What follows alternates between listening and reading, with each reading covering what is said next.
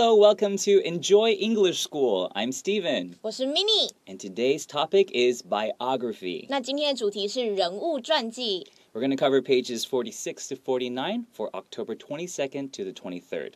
All right, the title of today is The Retirement of a Japanese Baseball Legend. 今天的主题呢是要讲我们棒球的传说永流传。我们今天要讲的是铃木一郎哦。So retirement is the noun form of retire, which means to stop working once you reach a certain age, like 65.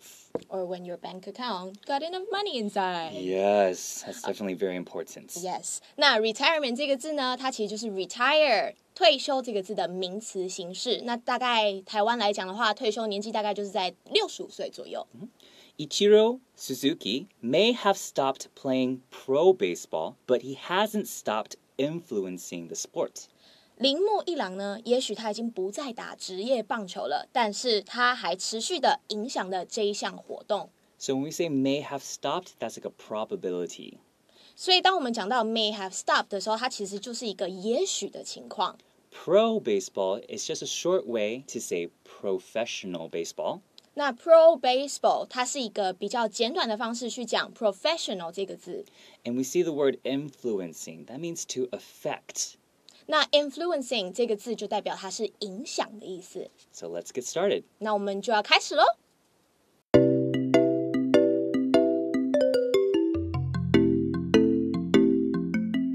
On March 21st, 2019, Japanese baseball legend Ichiro Suzuki said goodbye in front of thousands of fans in Tokyo. 日本棒球的傳奇球星鈴木一郎，他在2019年的3月21號在東京的時候，跟成千上萬的粉絲道別了。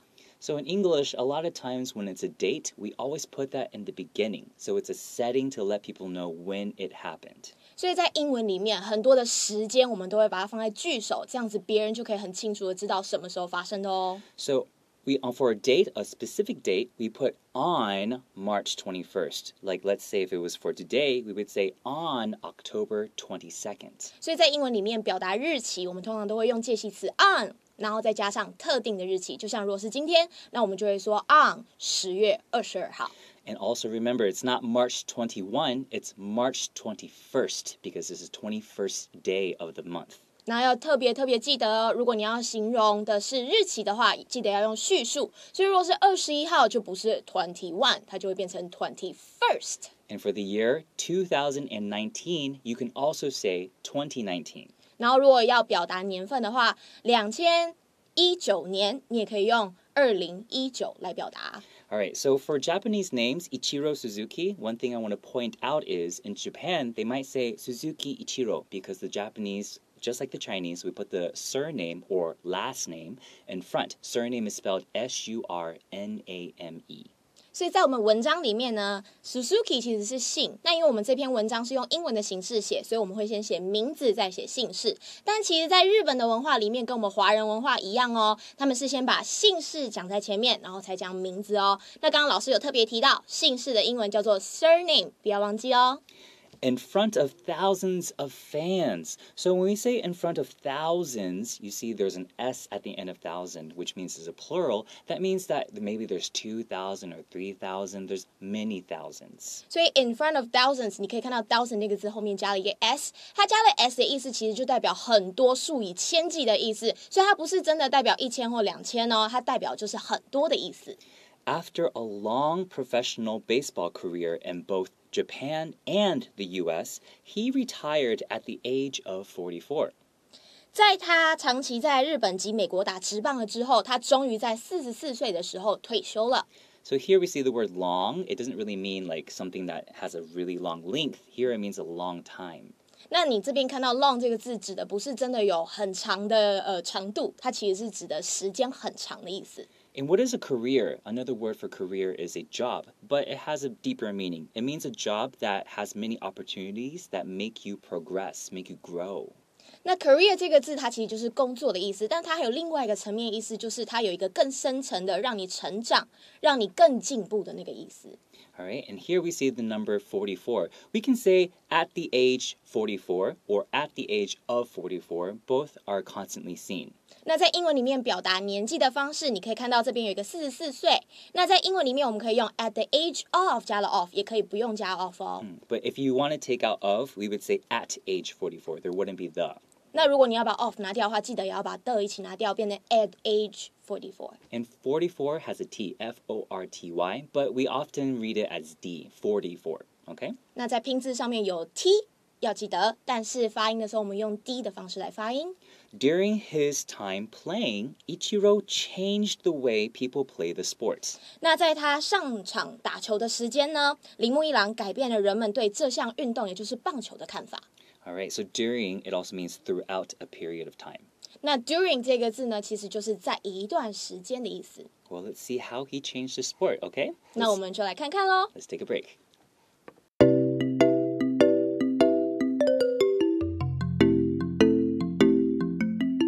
Ichiro began his professional career in Japan in the early 1990s with the Oryx Blue Wave. 那铃木一郎呢，在90年代的早期，在欧力士蓝浪队开启了他在日本的这个职业生涯。So why do we say professional career? Actually, when you start working, you already started your career. But because he joined a professional baseball team, that's why we would say professional career. 那这边为什么我们要特别只用那个 professional 这个字？其实你有在工作，你就有个 career。但是因为他加入了一个职业的球队，所以我们把它前面加了 professional， 代表他参加了职业球队哦。So we don't really know exactly when that started. Maybe it was 1991, 1992. So sometimes we would just lump it together and say in the early 1990s. 所以我们其实不太确定它到底是1991还是1992年开始的，所以我们要统称就说它是90年代。诶，不管它在哪一年开始，我都还没出生哦。All right, so then if we want to say in the late 1990s, like it would be 1995 and maybe to 1999, we would say in the late 1990s. And also, instead of 1990s, we can also just say 90s.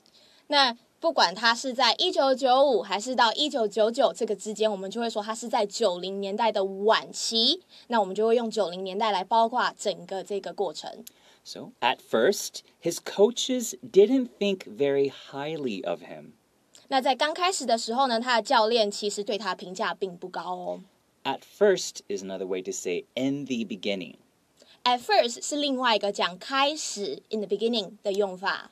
And when you think highly of someone, that means you really respect them, or you think that they're really cool, or you just think that they're really amazing. But when you don't think highly of someone, that means you don't really respect them. 那 think highly of 人这个用法就代表你对某人的评价高不高，那就又牵扯到你对他有没有一种很钦佩啊、很尊敬的这个用法。那当然相反的话就是比较贬义啦。He was a small, skinny player who looked strange when he swung the bat. 铃木一郎本来是一个非常瘦小的球员，而且当他做这个挥棒的动作的时候，看起来也很奇怪。So, small and skinny are two adjectives to describe player. Every time we have two adjectives, we have to put a comma in between them. Unless there's a color. If it was like a blue small player, we don't need a comma in between those two. 所以你这边可以看到 small 跟 skinny 它是两个形容词来形容我们这个球员。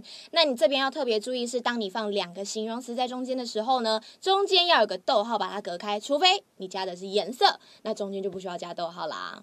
So skinny player, skinny, this adjective, there's another word which I think is quite funny and I like to hear it, is scrawny. Scrawny. Yeah, if you say someone is a very small and very skinny player, you could also say that he's very scrawny, which is spelled S-C-R-A-W-N-Y, scrawny. 所以刚刚老师补充了一个很特别的字叫 scrawny。如果你觉得他又小又瘦，你就可以直接用 scrawny 这个字去形容他哦。Okay, so when you say somebody looks strange, that means that it looks kind of funny. It looks kind of weird. 所以当你说一个人看起来很怪异的时候，就代表你觉得他看起来很好笑，然后看起来有点奇特。So when did he look strange? Whenever he swung the bat. Remember, a lot of verbs, when they're put in past tense, is not just adding ed. Swung is the past tense of swing. 所以它这边用的 swung 这个字其实是 swing 的过去式，那要特别记得哦，不是所有的动词都是加 ed 就变过去式哦，有一些是不规则变化动词。Ichiro quickly proved them all wrong, though. 尽管如此，铃木一郎很快的就去证明了大家对他的看法是错误的。When you put though at the end of a sentence, we often put a comma in front of it, so look out for that. 那通常你如果用 though 在这个句子的最后面，我们前面会加一个逗号把它隔开。So what does prove someone wrong means? It means when everyone thinks you're a certain way, you do something that makes them change their mind. Oh, I was wrong to think that of you. 所以刚刚有特别提到 prove 人 wrong 这个字，它其实就是在证明说某人是错的。所以当有人觉得你不好，有人看低了你，那你就会做一些事情，把你自己的那个名声带回来，就是 prove them wrong. So here, though, is showing a contradiction to what happened before. So if you think though is a little bit hard to use, you could also put but in front of the sentence. It would mean the same thing. For instance, but Ichiro quickly proved them all wrong. 那这边 do 呢，它其实就是一个有一点把原本反义的句子搬正，或把正义的句子搬反的一个用法。那除了 do 这个字，如果你觉得很难使用的话，你可以用 but。那就像老师刚刚示范的一样，把 but 放在句首，然后再讲刚刚句子就很完整咯。He soon became the Japanese League's best hitter and led his team to win the championship. 然后铃木一郎呢，很快的就成为日本职棒中打得最棒的打者，然后呢，带领自己所属的球队赢得了冠军哦。So league is also another word to say like a team or an organization of many teams. 所以 league 它其实就是联盟的意思，它可以指的是一个球队，也可以指的是一个所有球队加起来的一个联盟。Best hitter. So someone who hits, hit means to strike something, right? So with baseball, the person who hits a ball is the person who hits it with the baseball bat. So he was the best hitter. 所以 hit 这个字它其实就是打击的意思。那在这个棒球这个领域里面，打击的人其实就是打者啦。So here it says, led his team to win the championship. When we say someone leads their team to do something, that means it's because of something they did, which causes everybody else to be able to win first place championship. 所以他用 lead 这个字，就代表他其实是带领着大家，那他就扮演这个很重要角色啊，需要去带领，然后才可以让大家步入这个冠军的路。After several years, Ichiro needed a bigger challenge. 几年之后呢，铃木一郎需要一项更大的挑战。So here, after several years, several is an adjective that we put in front of years. When we don't really say how many years, maybe it's 2 or 3 or 4, we don't specify. It's a good word to use to generalize. 所以 several 这个字它是形容词，通常放在一个复数的名词前面。那这个字，当你不知道到底多少的时候，这个字就非常好用啊，它广义的形容许多的意思。So he signed with the Seattle Mariners, a professional baseball team in the U.S. 所以他就在美国的职业球团呢，跟这个西雅图的这个水手队来签约咯。So why does it signed? Because he signed a contract with them. So that's why we would say he signed with the Seattle Mariners. 所以我们为什么用 sign 呢？因为 sign 它其实就有签约、签订合约的这个意思，所以我们直接用 sign 这个动词来当做代表。All right, so let's take a break.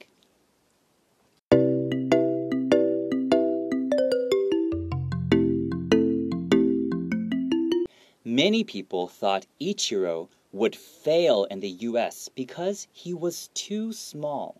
许多人认为呢，铃木一郎其实他到美国挑战大联盟一定会失败，因为他的个头真的太小了。So a lot of my friends in Taiwan, they're very confused about would. Like, when do I use would? Would is the past tense of will. 那在台湾呢，刚刚老师有特别提到，他有很多的同学、很多的朋友都搞不清楚 would 什么时候要使用。那其实 would 就是 will 的过去式哦。So if you look here, if I said many people thought Ichiro will fail, that means that it hasn't happened yet. But everything that we're talking about happened in the past. And at that time, they thought that he would fail, but he didn't. 所以在这边刚刚那个句子呢，是每个人都预先认为他到了美国之后会失败，但是事实上呢，他其实没有失败，所以我们就会用 would 这个用法。So here the adjective small, maybe some people would think maybe some people will think that's young, right? But we wouldn't say that someone is small by saying that they're young or saying they're young by saying they're small. Here they mean by size. They think he's too small in size. 所以当你看到 small 这个字的时候，很多人会觉得说它是不是只说年纪小的意思？但是其实在英文里面，年纪小我们不会用 small 这个字来表示，只有当你觉得人家的个头很小、体型很小、尺寸很小的时候，我们才会用 small 这个字哦。However, he was just as good in the U.S. as he was in Japan. 然而他在美国的表现其实既然跟他在日本的表现是一样好的哦。So here I want to talk about the grammar just as good, and then we put something in the middle there, as, and something in there. So it's just as good A as B. That means it's the same amount of good. 其实这边提到的一个文法，也是我们其实是国中的文法哦，就是 as 形容词 as 的用法。那这边特别提到 as good as， 其实就是 A 和 B 是一样好的情况。So here, instead of A being one thing, it's saying in the U.S. That means when he's playing in the U.S., he plays just as well as he plays in Japan. 所以在这边，除了我们不是用真的物品来当做这个句子的 A， 我们是用在美国，所以这边呢 A 跟 B 其实它就是用了一个介系词片语，在美国跟在日本这两个用 in 当作是开头的主词。Later, when the World Baseball Classic started in 2006, actually here you can't say 2006, we would just say 2006, Ichiro returned home to play for his country. 那在2006年之后啊，世界这个棒球的经典赛开打的时候，铃木一郎既然回到家乡为他的国家效力哦。So here, later, we will put a comma after that because it's a transition letting us know the setting of this sentence. So when I'm reading it, when I'm saying it to somebody, I would actually pause there as well. Later, when the World Baseball Classic, so you see I have a pause there. 所以用 later 这个字的时候，注意我们在书写的时候后面要有逗号，甚至你在讲话、在表达的时候，我们中间也会有个停顿，让别人知道说，这个句子其实是一个转成的地方哦。And at the end of the sentence, it says that Ichiro returned home to play for his country. We know his country is Japan, but because Japan, this word has been seen a lot already in this excerpt, we're trying to use a different way to describe that. So that's why the writer wrote his country. It's just another way to say it. 所以在这边最后一句，我们可以看到他说 return home to play for his country。那其实我们这一篇文章读下来，你已经知道 Ichiro 他就是从日本来的嘛。但是我们这一篇文章提到 Japan 太多次了，所以这个时候我们的作者非常聪明，就用 his country 来代表日本哦。He got 12 hits in the tournament and helped Japan win first place. 他在这个锦标赛中击出了12支的安打，帮助了日本夺得冠军。So what's a hit in baseball? Actually, I had to look this up as well. Wow. A hit is whenever you hit the ball into fair territory or into the fair area on the baseball field without a benefit of an error and you reached a first base. 所以刚刚老师特别用英文解释了什么是安打啊，就是你把这个球打到一个特定的那个绿色 fair right、绿色的地方，然后 Fair also 公平 fair territory. 所以 So 他打到 anywhere on the field without somebody catching it. Because when they catch it, that's an out. 完蛋了，现在大家都知道我们两个其实根本不懂棒球，所以希望大家了解安打的意思咯。All right, so now let's go into the review section. 那我们现在就来复习咯。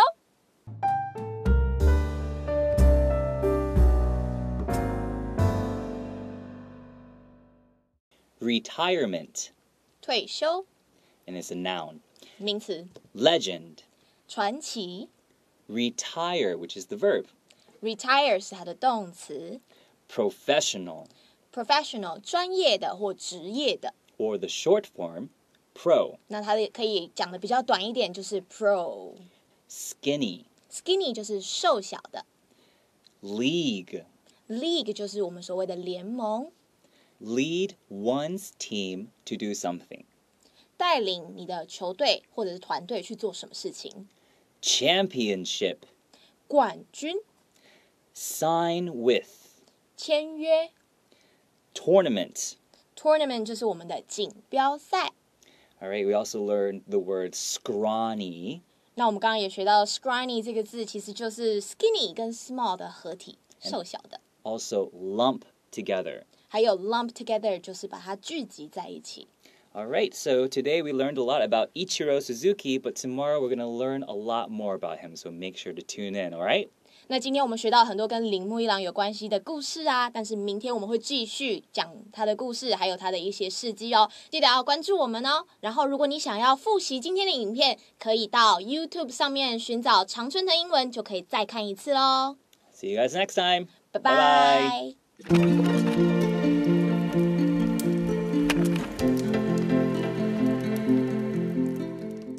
第46页，人物传记，野球传说永流传。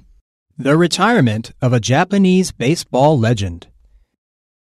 On March 21st, 2019, Japanese baseball legend Ichiro Suzuki said goodbye in front of thousands of fans in Tokyo. After a long professional baseball career in both Japan and the U.S., he retired at the age of 44. During his time playing, Ichiro changed the way people play the sport. Ichiro began his professional career in Japan in the early 1990s with the Oryx Blue Wave. At first, his coaches didn't think very highly of him. He was a small, skinny player who looked strange when he swung the bat. Ichiro quickly proved them all wrong, though. He soon became the Japanese League's best hitter and led his team to win the championship. After several years, Ichiro needed a bigger challenge. So, he signed with the Seattle Mariners, a professional baseball team in the U.S. Many people thought Ichiro would fail in the U.S. because he was too small. However, he was just as good in the U.S. as he was in Japan. Later, when the World Baseball Classic started in 2006, Ichiro returned home to play for his country. He got 12 hits in the tournament and helped Japan win first place.